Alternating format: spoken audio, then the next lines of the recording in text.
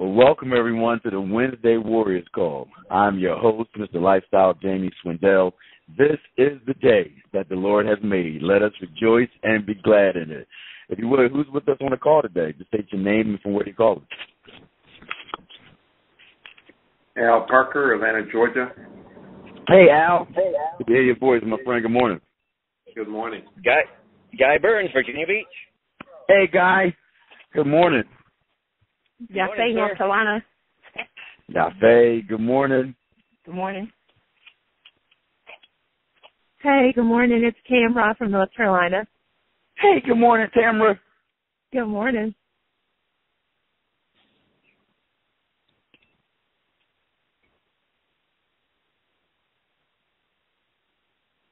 Everyone else being shy. If you would state your name and where you call it from. Gail, Little Rock. Hey, Gail. Hanging out in the background. Good morning.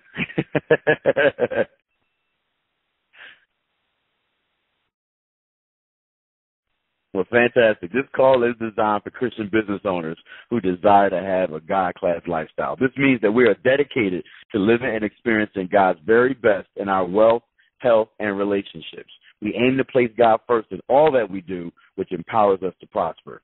Toward the end of this call, I will open the line for questions and comments. And within a few days, the recording of this call will be available on our website, which is MrLifestyleSpeaks.com. That's MRLifestyleSpeaks.com. Let's pray. Dear Heavenly Father, thank you for waking us up this morning.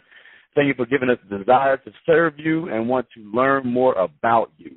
Father, we acknowledge you in everything that we do. We want the best that you have for us on this side of eternity. Yes, people talk about, hey, we can suffer now so we can go to heaven later. But, hey, we don't believe that you called us or you're calling us to suffer like that on this side where we're not supposed to have any wealth, health, and relationships. No. You said that you sent your son so that we can have life and have it more abundantly. You said that we are the head and not the tail, above and not beneath. You said that it is you that give us the power to get wealth. I can go on and on stating back the scriptures that you have written down in your word as to how you want us to live. So, Father, it is the purpose, the goal, and the mission of this call to learn more about you so that we can live more like you. And we can have those things that you've called us to have and be an example in the earth as to what you and your son is all about. So, Father, as we go into your word, please open up our minds and illuminate your word in such a way where we can't forget it, where we can utilize it in our business, in our lives, and our relationships. To you, Father, we pray in the mighty name of Jesus, the name above all names. Amen. Amen.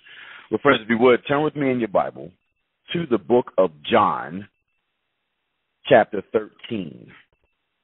John, chapter 13. This is going to be an extremely powerful word for you this morning. I am excited to deliver it. John 13. Starting at verse 1. And I'm going to read from the New Living Translation this morning.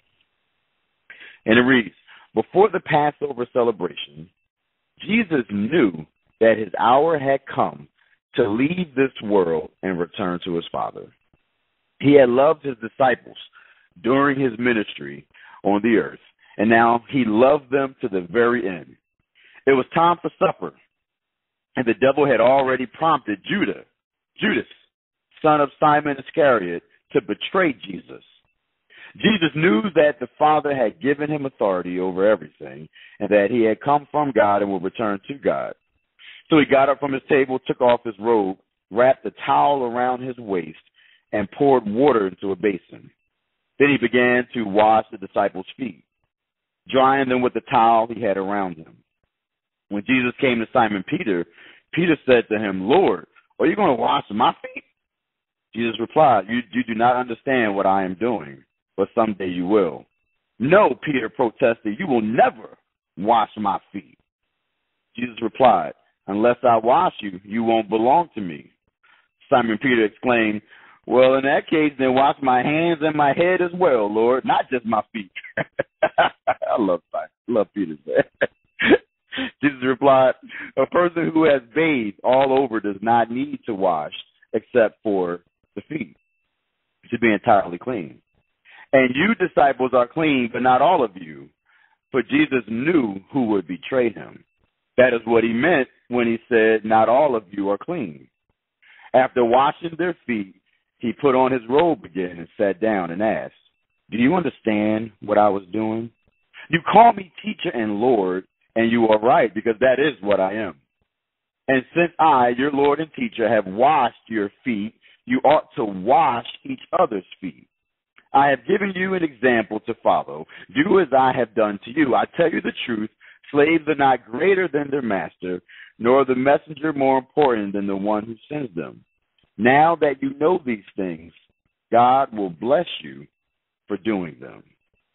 Friends, the title of this morning's message is Leadership, Love, Loyalty, and Betrayal. Leadership, love, loyalty, and betrayal. See, one of the things that I deeply admire about Jesus is that he did not just talk leadership, he demonstrated leadership. And in today's environment, we have a lot of talkers, a lot of people that say a whole bunch of things, but when you look at their lifestyle, it does not line up with what they say. Jesus made it a point to live publicly, to show people how to live. He always made sure that his words lined up with his actions and his actions lined up with his words. And if we could be more like Jesus, there would be so much less frustration and strife and turmoil in this world. A lot of people talk great things, and they talk tough about different issues, and how they say they believe the Bible and they believe this and believe that. But when you take just take a little microscope, not even a microscope, you just peer over into their lives. You're like, whoa, you said this, but you're living like that. What's up? And Christians, we do not need anyone else to give us another black eye, because we're constantly giving our own selves black eyes by how we live. Our lifestyle does not match up to our words. And saying Jesus loved his disciples. He loved his disciples, which means we must love the people that we lead, just like Jesus. And see, although the content of this call applies to all people, everyone under the sound of my voice who on a call right now, who's listening to this call through the internet or some other means, this message applies to everyone. However, I'm going to direct this message to two specific groups of people this morning. Number one, those of you who are in relationship marketing, also known as network marketing or multi-level marketing, and also those of you who are married or deem or desire to be married. Those are the two specific groups I'm going to speak to this morning. Again, although the message can apply to anyone no matter where you are. Okay? So network marketers, married folks are the two main groups. Okay, so just kind of keep that in your mind. All right, so let's break this down. Verse 1. Before the Passover celebration, Jesus knew that his hour had come to leave this world and to return to his Father. He had loved his disciples during his ministry on earth, and now he loved them to the very end. What does this mean for us today? Well, friends, that means you need to love your team. Right? The people that's on your team, as you're building your business, you need to love them.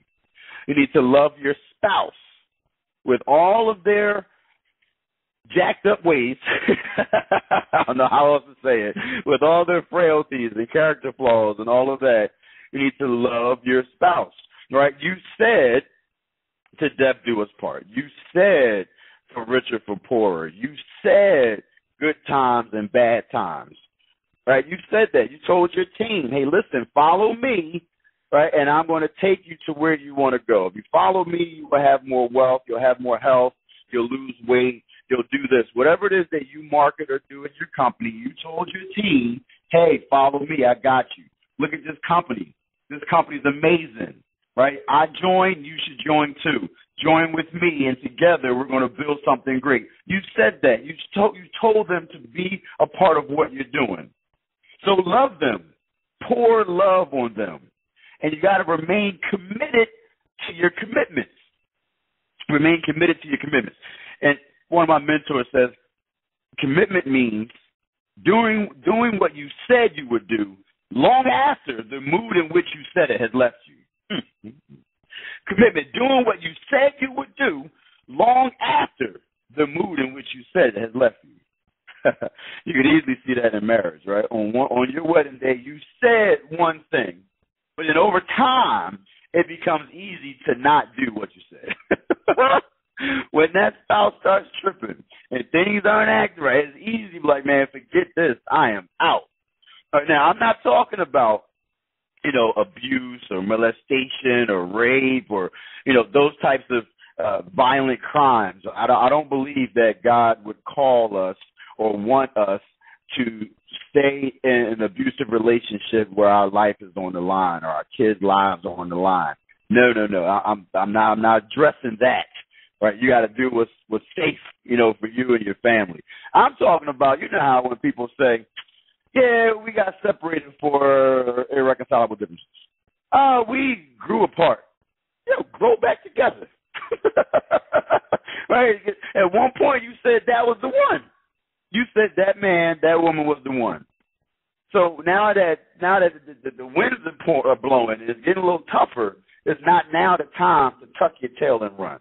Again, I'm not talking about abuse and all that type of stuff. I'm talking about you guys just saying you're growing apart. You're just not clicking. I still love that person, but I'm not in love with them. Those types of things. We got to be stronger, friends. If we're saying that we believe the word, then we need to believe the word and do what the word says. So as a leader of your team, as a leader in your family, you got to love the people that you're called to lead. Your spouse, your kids, your team, love them. Verse 2, it was time for supper, and the devil had prompted Judas. The devil had already prompted Judas, the son of Simon Iscariot, to betray Jesus. What does that mean to us? You got to love your folks even when you know they are not being truthful or they're in the process of betraying you. Now, that's not easy. If you know someone's lying to you, you know someone is setting you up. It's not easy to continue to love them. It's easy to withdraw and defend and protect and run and all of that. It's not easy to continue to love them even when you know they're not being truthful or they have ulterior motives in mind. Now, it doesn't mean be dumb, right? The word says be wise as a serpent, but as harmless as a dove. So it's not living in denial. Jesus knew that Judas was about to betray him. He knew it. So it wasn't like he said, nah, it's not going to happen to me. He's not going to betray me. That's not going to happen to me. No, he wasn't doing that. He was aware, but he still loved them. He didn't change how he treated him. He didn't say, hey, Judas, I know what you're about to do. You sit over there in the corner while I eat with the rest of my faithful disciples. The 11 of us, the 11 of you guys, you sit over there, you by yourself, Judas, sit in the corner, look at the wall. Nah, he didn't do that. He continued to love them. Jesus' character never changed, even though the behavior of the people around him did. He was solid. He stayed firm throughout the whole thing. Again, I'm not saying this is easy whatsoever. So you want to love the person in spite of the spirit which may be controlling them. Love the person in spite of the spirit that may be controlling them. Right? That person may seem out of sorts. They're not acting right. Well, they may have a spirit controlling them. Notice it said the devil had already prompted Judas to betray Jesus. So the devil was working. He was in there doing his thing, causing mayhem and mischief. Right? He's looking to see who he can mess up. Right? The word says that Satan goes to and fro, looking to see who he can seek, looking to see who he can destroy. Right? He's looking to devour people. He's looking to destroy. He's looking to cause issues. So that person that ain't acting right, they may be being controlled by demonic forces. So still love the person in spite of the spirit which may be controlling them. Again, that's not easy at all. Someone starts acting crazy, the first reaction is to jump in your flesh. And, oh, you going to act like that? Let me show you something. And then the chest starts puffing up and the ego comes out and the screaming and the fighting and all that. That's what's natural. But to be a leader like Jesus, we have to refrain from that and continue to love the person in spite of the spirit which may be controlling them. Verse 3, Jesus knew that the Father had given him all authority over everything, that he had come from God and will return back to God. So Jesus knew who he was. He knew exactly who he was. He knew he had all authority, and he knew he came from God and he was going back to God. That means we need to know who we are. Right? You want to know who you are. What are you about? Who are you in Christ? What did God say about you? Right? Who are you? And know your mission or your why. Know who you are and know your mission and know your why. See, if you know why you joined your company, you know why you're building this team, you know why you got married, why you had kids, you know, why you're trying to go a certain place. If you're clear about that, you know who you are, you know whose you are, and you know your mission, then you don't have to worry about the naysayers. You don't have to worry about those who will betray you. You don't have to worry about, the people that have ulterior motives, because you're on a mission. You're clear about who you are. So what they do and say matters not. Know who you are, know whose you are, and know your mission, your why. Why did you get involved in that company? That's really important, especially for network marketers, relationship marketers. Why did you decide to join your company and build a team? Is it just to make more money? Is it to make a difference on the planet? Is it for freedom? Is it for residual income, passive income? Is it to take care of your spouse, retire them from their job so they can be home and be a stay-at-home mom or stay-at-home dad? Is it to take care of your parents? Are they getting older and now you want to take care of their bills and have their golden years, not have to, be in worry and stress? What is it? Why did you get involved in your company? Why? Because you want to be really clear about that and hold on to that when the tough times come. When people are laughing at you because you're involved in a company and they don't understand it. When you decide, if you decide, to leave your job, and people are like, whoa, what are you doing? How are you going to leave this stable income, right, to go sell some vitamins? Like, what are you doing? Right? What you doing? What? You selling telephone service? Okay, you're going to leave your job, huh? You selling legal services? Are you a lawyer? No? What are you doing? Like, when people start acting crazy, you got to hold firm to why you got involved in what you do. When your spouse is tripping, you got to hold firm to what you said on your wedding day. Look back at why you married that person in the first place. What was it about that person that attracted you to them? What was it? Was it the way they smiled? Was it the way they treated you? Was it the way they talked to you? The way you, tap back into that. Try to always hold that near and dear to your heart, even when they look like the devil in front of you. Even when they look like the exorcist, right? When they're spinning around and green stuff coming out their face. Hold on to why you love them in the first place. That'll get you through those tough times. You got to separate the behavior from the person. Yeah, they might be going through something right now. The devil might be messing with their mind. But you want to hold firm to what it is you saw when you decided to hook up with them. Verses 4 and 5. And again, we're in John chapter 13. John chapter 13, verses 4 and 5 says, So he got up from the table, took off his robe, wrapped a towel around his waist, and poured water into a basin. Then he began to wash the disciples' feet, drying them with the towel he had around them. This is a powerful scripture right here. See, he had to take off his robe. Now, I want you to think about this, right? So Jesus took off his robe. He took off his robe. That's what folks wore back then. Then what was left? I don't think they had Hanes and Fruit of the Loom underwear back in Jesus' time. And as I researched this, many folks believe that when he took off his robe, he was naked. He didn't have, some fig leaf Hanes on, some environmentally friendly Fruit of the Looms. Like, that was it. His robe was everything. So if he took off his robe and if he truly was naked, regardless if he was absolutely naked or not, he was more vulnerable. He was closer to naked than he was when he had his robe on. So sometimes you may have to get naked and vulnerable with the people you love, with your team, with your spouse, with your kids. Sometimes you have to take off the front, take off that thing that's protecting you, your ego, your personality, the way you have conditioned people to know you. Sometimes you got to take that off and be 100% naked and vulnerable with the people you lead, as this builds trust, confidence, and loyalty. It builds trust, confidence, and loyalty. People are tired of wearing a mask all the time, but no one's going to take off their mask until you take off your mask first as the leader. When they see, wow, Yafe is just truly legit. She's not trying to front. She's telling me what's going on. She's being 100% truthful. Man, I like her. Now, I can be truthful now, too, because I see that she's not trying to do something to me. She's just being real. She's just being real. There's just something about that vulnerability. And as a leader, we typically don't like being vulnerable.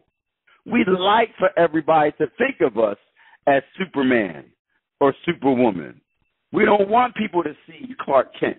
Clark Kent was a nerd.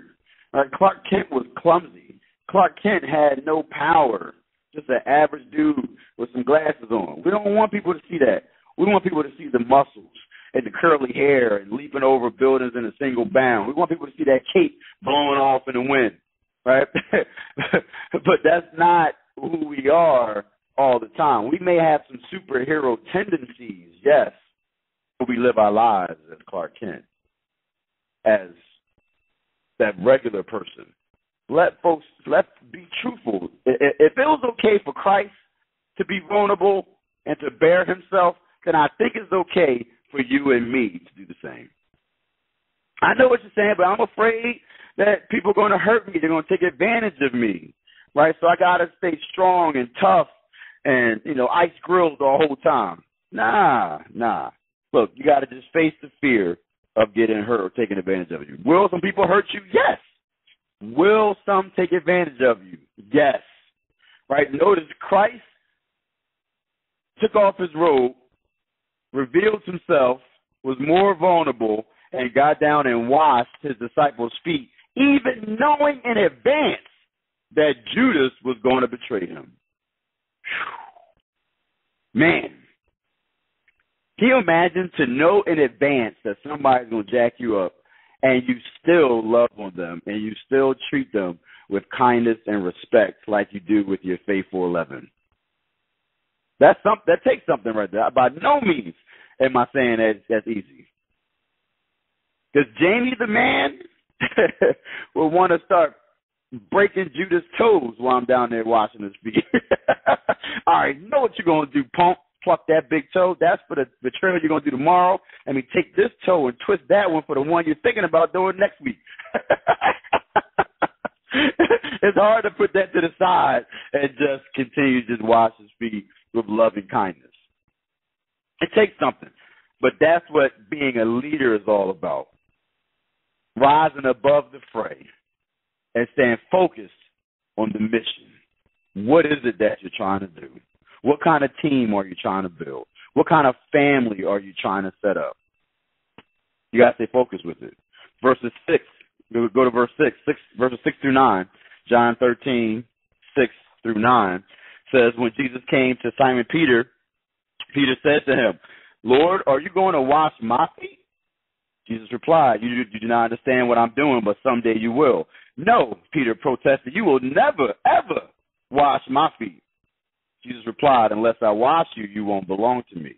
Simon Peter exclaimed, then wash my hands and my head as well, Lord, not just my feet. This is powerful right here. This whole exchange right here kind of speaks to the process of being accepted. So a lot of times what happens, especially in the world of network marketing, relationship marketing, you'll present your opportunity to someone, right, your business. And initially, it's met with skepticism. Just like Jesus presented an opportunity to Peter, saying, listen, here's the opportunity for me to wash your feet. No, you will never, ever wash my feet. I like that. You will never, ever. The New Living Translation keeps it so real. You will never, ever wash my feet, Peter protested. So he was skeptical, like, Lord, what are you doing? Get up, man. Put your robe on. Yo, I'm washing my feet. Nah. Right, so that's what happens. You present your opportunity. People is met with skepticism at first. Or you're going to change your behavior with your spouse. Right? After hearing this message, you're like, oh, man, I've been falling short with my spouse. So now you go back to your spouse and say, listen, I apologize for how I was being. Here's how I'm going to be moving forward. In many cases, they're going to be skeptical, like, yeah, whatever. You heard a little message. It's going to change you for about 3 hours, and then you're going back to your devilish self. Whatever. Okay. So they're going to be skeptical when they're presented with a new opportunity. But then only after persistence, being persistent in your behavior, being persistent in presenting the opportunity and showing folks that you're serious, you are going to train them, you do care for them, you're not leaving like that other person did. You are going to stand firm. Only after persistence does wild acceptance come. All right, so you got new opportunity, then skepticism, then acceptance, then wild acceptance. That's pretty much the process. Same for business and marriage. Right? So you present an opportunity, your business model, your prospect is skeptical. I don't know about that. It sounds like a scam, sound like a pyramid scheme. I don't know. Right? And then when you're persistent, doesn't mean you keep pushing the business down their throat. That means that you're living your life. You're living your life and showing the fruits of your business through your life. When they see it over and over again, they see how you're big, they're hearing different things, eventually they may say, you know what, hey, I want to get down. And then they're involved for a little while, and it's like, well, this is the bomb. I don't know what took me so long to get involved with what you're doing. So now they wildly accept it. It's the same in marriage. You present a new opportunity, baby, I'm going to be like this from now on. Yeah, whatever. I heard that before. But you continue to be that way over time. Then eventually that spouse says, wow, you really have changed. Oh, my gosh, I am falling more in love with you than I've ever been. And then before you know it, you guys are wildly in love again, passionately in love again. So it takes time. It's not an overnight process for either side, business or relationship. It takes time. But you can do it. You can do it. Verses 10 and 11. John 13 says, Jesus replied, a person who has bathed all over does not need to wash except for the feet to be entirely clean. And you disciples are clean, but not all of you, for Jesus knew who would betray him. That is what is meant when he said, not all of you are clean. So, friends, let's be honest, just be prepared to be betrayed. Okay, it's going to happen. You will be betrayed, maybe by your spouse, maybe by your kids, maybe by your closest business partners. Somebody's going to betray you. So just be prepared for that. It's going to come. It's not going to be easy. Yes, your feelings are going to get hurt. Yes, you're going to want to retaliate or, do some type of vengeance type thing. Yes, it's all going to be there. Just understand that's human. It's going to be there. Jesus was hurt when Judas betrayed him, even though he knew in advance. So it's coming if it hasn't come already. And if it has, it's going to come again. Just be prepared. Just be okay. Doesn't mean you're less of a person or you're a terrible leader or whatever. People will be people, and sometimes the devil is meddling. The devil prompted Judas to betray Jesus. Even Jesus' right-hand man, Simon Peter, eventually betrayed Jesus. And Jesus knew that in advance, too. He told Peter, look, man, you're going to deny me 3 times. Peter's like, nah, Lord, not me. I'm ride or die, yo. I'm always with you. He's like, yeah, you too. You'll betray me too. And nevertheless, Simon Peter betrayed Jesus as well. But remember, this is the same dude that was like, no, Lord, you're not washing my feet. Right? Like, Lord, I don't want you to, stoop down that low. Like, nah, not my feet. Or maybe Peter just had a issue being a man with having another man touching his feet. Nah, you ain't washing my feet, dude. Get up, man. What you doing? The first time my wife wanted me to get a pedicure with her, that's how I was. Nah, man, I ain't having no dude touch my feet. It ain't happening. Because up until that point, my mindset was always saw men giving women pedicures. That was my mind. That was in my mind. So when she said, no, you can have a woman do it, it was like, oh, really? Okay, so now the skepticism started subsiding a little bit. I still wasn't on board, though. Like, I went all my life without having anybody touch my feet. Like, I do my own pedicures. Now I'm going to have somebody else do it? Nah, I'm not feeling it. She said, well, look, just try it. Just come with me. Just come just to spend time with me. Just do it just for me. Okay, all right, bet. Then I get there, and I'm like, no dude touching my feet. All right, nah, it ain't happening. Female came out, did my pedicure. I'm like, oh, okay, this is pretty cool. Now I'm in love with pedicures. I try to go as often as I can. It was like Peter. Peter was like, nah, man, you're not washing my feet. Then Christ said, look, all right, well, if I don't wash your feet, then you don't belong to me. All right, look, Jesus, you can wash my feet, my hands, my head, everything. I want all of you, right? I want it all. Give it to me, all, right? I relate to Peter a lot because Peter operated in extremes. No, you can't touch me at all. To, oh, yeah, wash everything, Lord. You want to wash something else? Wash it all. I want all of you. Right? That's kind of how I operate as well. It's the extremes. There's no, like, middle ground. It's all in or all not. Yes or no. There's no maybes. It's total. Right? So this is Jesus and Peter, Jesus' right-hand man, the one that said, look, give me everything and wash me all. Totally, Christ. Totally, Jesus. You are the Son of Man. Like, Peter knew that Christ was the Son of God, Son of God, before it was revealed to anybody else. He knew that. And Christ said, look, because you knew that, upon you, Simon, my rock, I will build my church. So Jesus had a lot of respect for Simon, Peter. And yet even Simon Peter, his right-hand man, betrayed him.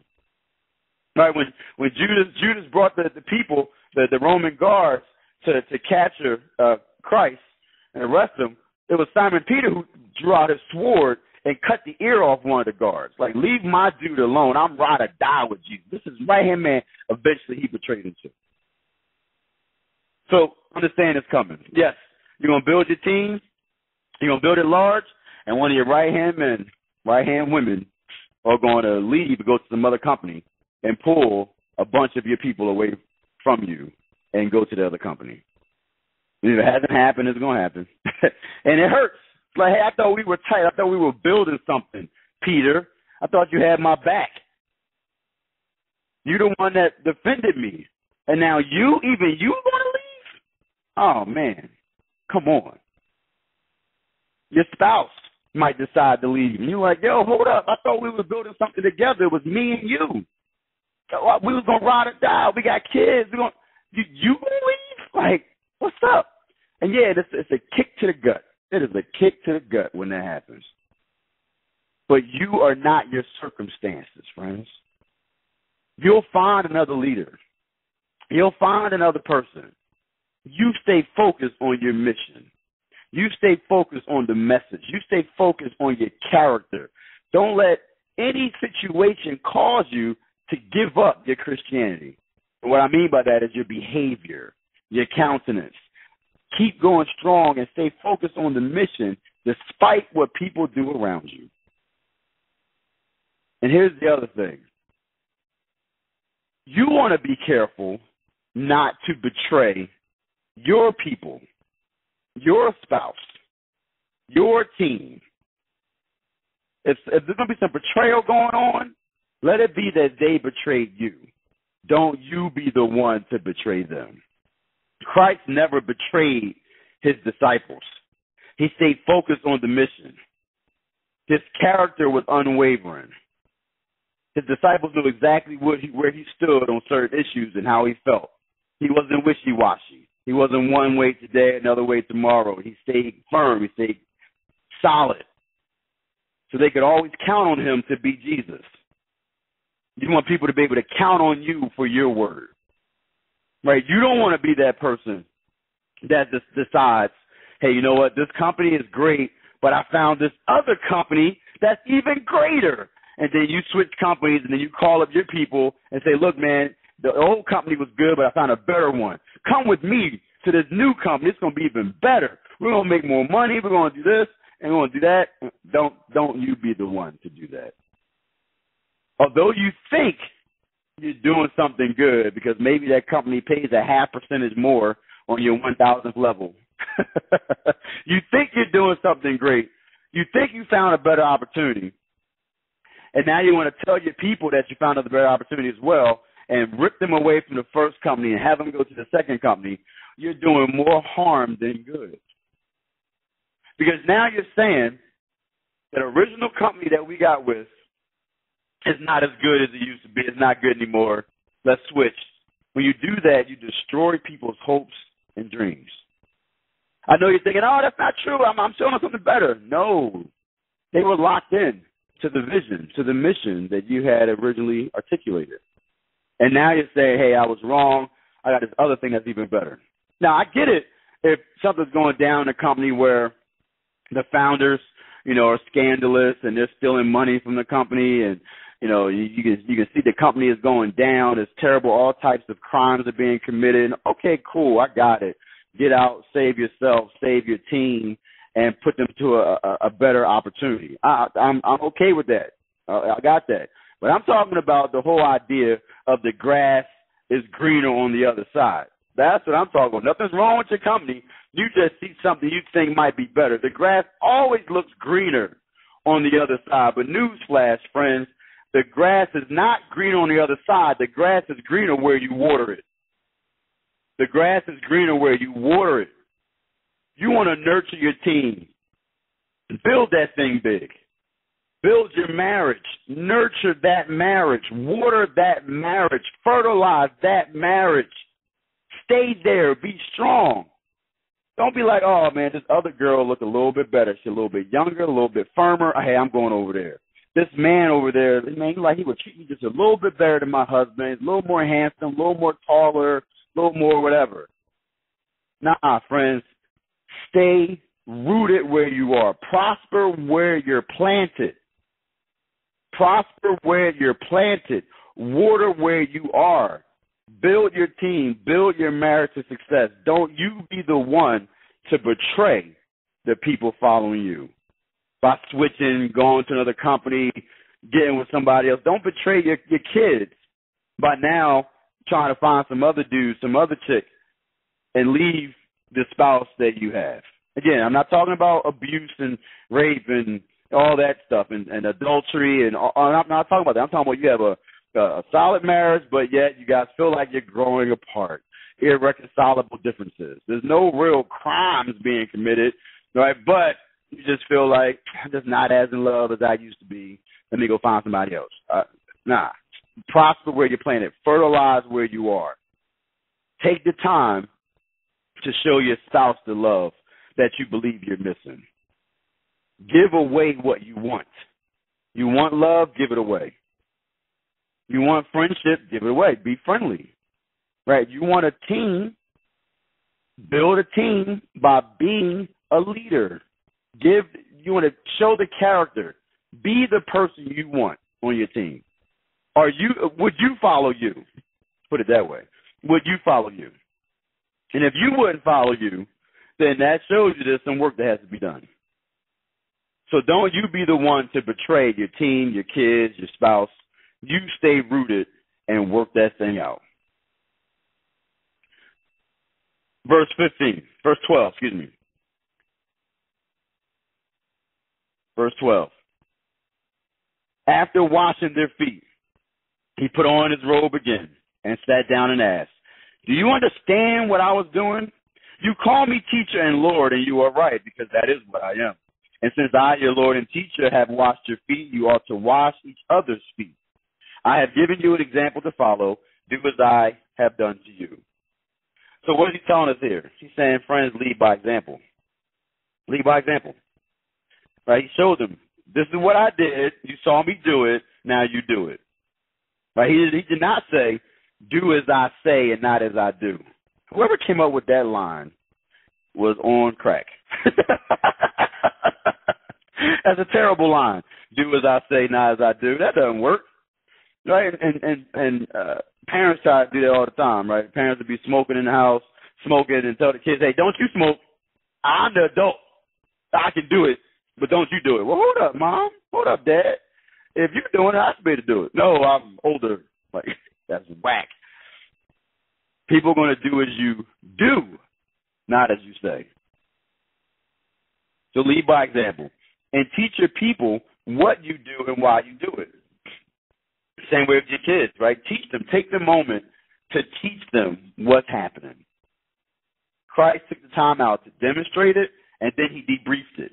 So demonstrate and debrief. As you're training your people on how to make calls and recruit and build a team, demonstrate it. They should see you doing it, and then explain why you did it. Don't just be the one that's always training. You're always training a team, but nobody sees you doing that which you're training about. So you make some calls. You talk to prospects. Let your team listen in on what you do. Let them hear you live talking to real live prospects. They'll have more respect for you when you now try to teach it because they saw you do it. But if they never see you do it, your words are not going to land as strong as they could if they actually saw you do it and get the results you said that they would get if they were to follow your lead. And get out of your way and take care of your people. Again, go out of the way to take care of people. Christ took time with his disciples to do something, then show them, then teach them, then explain it. He could have just did it, washed their feet, and then bounced and went to the cross. But they would have never gotten the lesson. They would have never really understood why he did all that he did. Verse 17, now that you know these things, God will bless you for doing them. All right, so that means hold on to God's promises. Even when you think things aren't working right, hold on to his promise. He just said that God will bless you if you do these things. So despite what people do, despite those that want to betray and lie and run from you and just be deceptive and betray you and set you up, despite all of that, hold on to, if I live my life this way, God will bless me. That's it. Hold on to that and watch your team grow, watch your marriage become more loving and prosperous, watch all of that happen as a result of your obedience to this word.